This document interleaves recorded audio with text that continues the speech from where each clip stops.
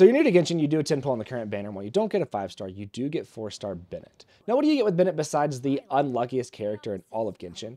Well, Bennett is a sword-wielding pyro user whose burst can heal and buff your on-field character. I'm Kessie, Manga, whatever the hell you want to call me. And because not everybody is AR60 with 36-star Abyss, I decided I was going to make videos that hopefully anybody can understand.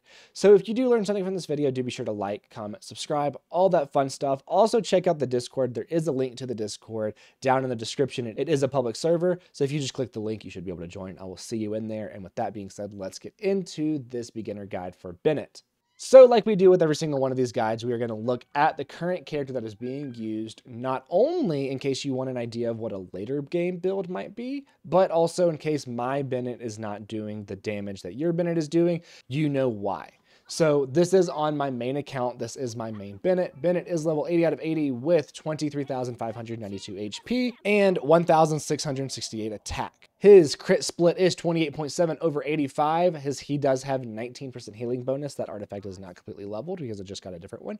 And his energy recharge is 158.9. For a weapon, I do have a level 80 sapwood blade on him. This is an energy recharge weapon, meaning that I will be able to use his burst more often. For an artifact set, I am running a 4-piece noblesse. My Bennett is C6, and what that means for this video is basically, on his skill, he's going to do a little bit extra attack with his skill whenever we get into that. And then his C6 means that any character that's on the field, their normal attacks will be infused with pyro. I'm going to try and not use another character's normal attack whenever they're on the field. But if you see a character that is not pyro or somebody that should not be doing a pyro damage with their normal attacks, do it inside of Benny's burst. That's the C6. So first we're going to talk about his normal attacks, his skill, and his burst.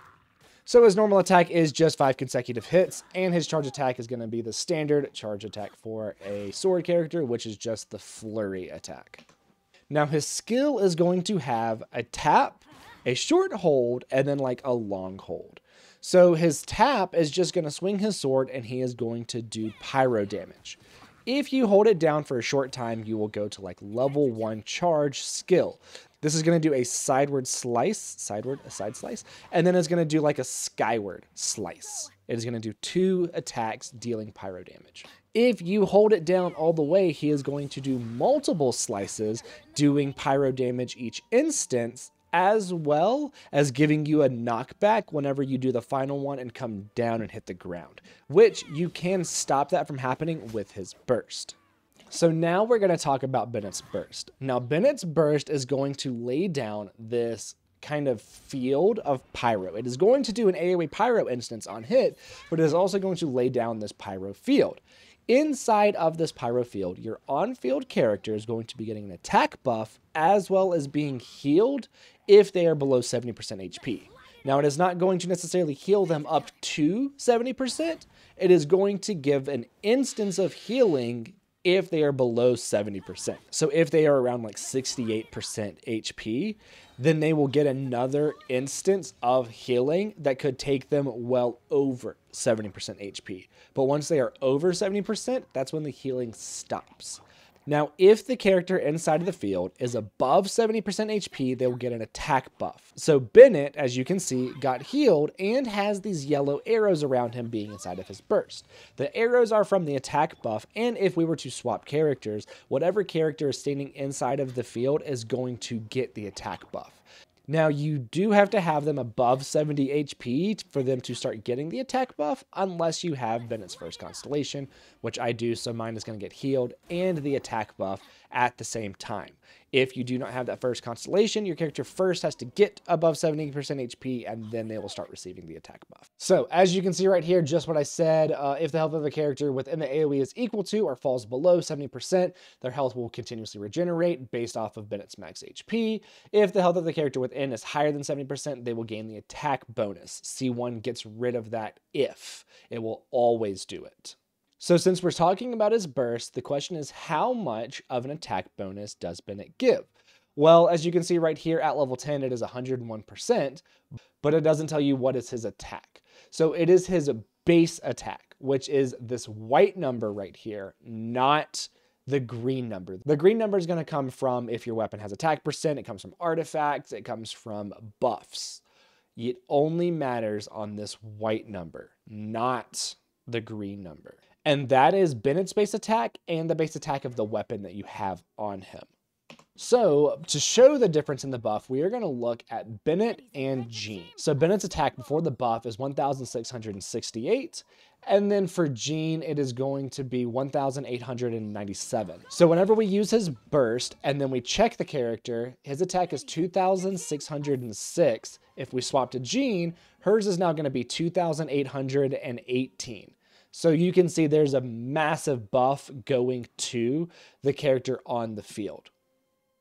Now you also might notice that, hey, Kessie, the math isn't correct. That is because one of Benny's constellations gives an increase in the attack buff. That's why. I think this will be the last time that I ever do one of these videos for beginners with a C6 character, because explaining all of this is just way too much. So next we're going to talk about artifacts. So for a beginner artifact set, doing like a 4-piece exile is going to be your best bet. Not only does the 2-piece get up his own energy recharge, but the 4-piece is that whenever you use his burst, it will help regenerate energy to your other characters. So the 2-piece allows you to use his burst more, and the 4-piece is going to give energy to your other characters. Now, for main stats, if you can do it on the artifacts. If you want damage Bennett, you're going to be doing different main stats than healing Bennett. So for Sands, if you want damage Bennett, it's going to be attack percent. For healing, it is going to be HP. On Goblet, if you want healing, it is going to be HP again. If you want damage, it's going to be pyro damage bonus. On your Circlet, if you want healing, it is going to be either HP or healing bonus. If you want damage, it is going to be crit rate or crit damage, depending on what you need more of. For a beginner weapon, you do get a prototype Rancor for free upon completing certain things in the guide. So the prototype Rancor is only really going to be good because it has a high base attack for a 4-star weapon. So it just means that he will be buffing the other character's attacks or his own attacks more. For a 3-star weapon, your best option is probably going to be the Skyrider sword because it gets up energy recharge. It gives you a lot of energy recharge actually. And whenever you use your elemental burst, it will grant 12% increase in attack and movement speed. At R5, it is 24%. But this will allow him to use his burst more often. This is going to be great if you're building a more healing Bennett than a buffing Bennett. Now you can use Cool Steel because of its passive if you have him with Hydro and Cryo characters, but that is going to be for damage Bennett. That is not going to allow you to have his burst up a ton, and it's also not going to allow you to do a ton of healing. For a beginner party for Bennett, assuming that you do not have any other characters besides the free characters that the game gives you, besides Bennett, of course. So with Bennett, we're going to be running Xiangling, Barbara, and Kaya. Now, Xiangling you get for free upon completing Floor 3 of the Abyss. Barbara you get for free upon completing the Anima Archon quest. And Kaya you get for free upon logging into the game and playing for about 20 minutes. Now, with this party, you are going to be using Bennett's Burst to buff as well as heal. Bennett's Skill, because it has a very low cooldown, to be giving energy to Xiangling. Xiangling's Guoba to be giving energy to kind of anybody on the field. Xiangling's Burst to be spinning around. Barbara's Skill to heal as well as cause vaporize reactions to have some Hydro there.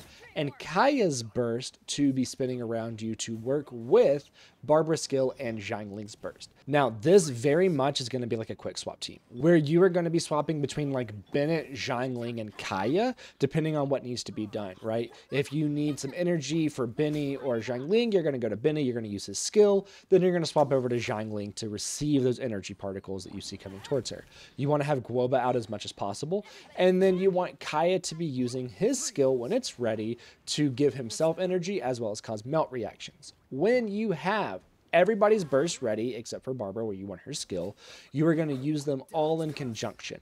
You are going to use Benny's Burst to heal and buff, Xiangling's Pyronado to be spinning around you, Kaya's Burst to be spinning around those icicles, and then Barbara's Skill to be spinning around the Hydro.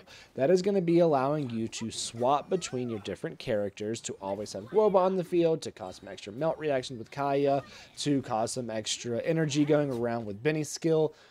This is going to be to where you're swapping between those three characters very quickly and a lot. So you're going to have the damage kind of spread out, but you also want the different characters in the field to be receiving the energy.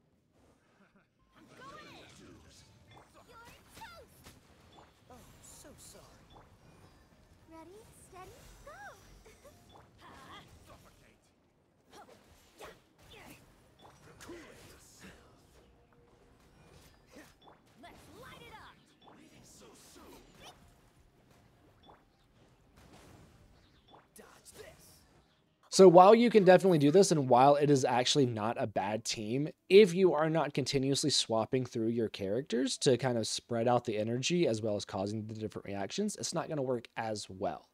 If you want a party that is much more of one character on the field doing a lot of damage for you, then take out Barbara, put in Noelle.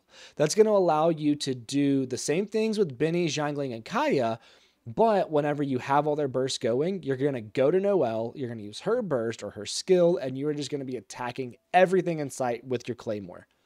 Not only does it give you a more designated on-field damage dealer, it'll also generate those Geo Shards so that way you can have shields up.